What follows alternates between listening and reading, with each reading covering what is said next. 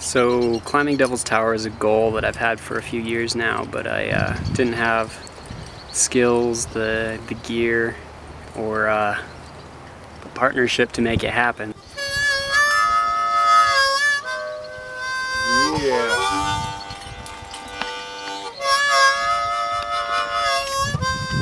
I'm a man. That's a lot, dude. Your intimidation level?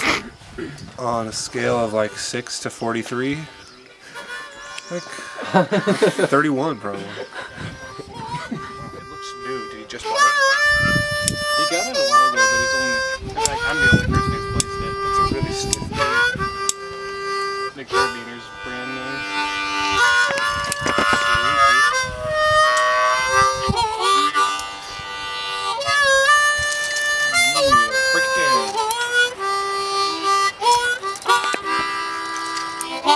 Sitting up here on the teacher's ledge and just being on the side of this thing, it's just incredible. There's no way to describe the feeling.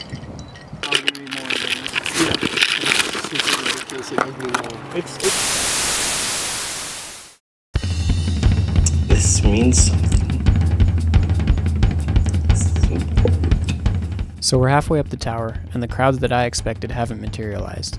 Sam gets ready to lead the money pitch, assembly line. It's about 120 feet of flaring hand crack. It's rated at a hard 5.9, so we figure it should be no problem after the 10A pitch. We should have known we were in over our heads when Sam called "watch me." Turns out the moves aren't that hard, there are just way too many of them. Sam onside of the pitch, and the rest of us awkwardly aided it. As Russ and I came up assembly line, things started to go south. Turns out the weather had been building up on the far side of the tower all afternoon. Sam was somewhere just below the summit looking for wrap anchors when the rain came down. He never found any bolts, so he had to leave a pair of brand new cams.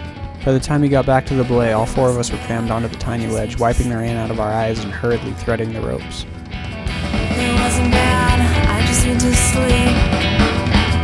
sleep. We got off the wall just when the hail started. We kept our helmets on. Your thoughts on today's adventure?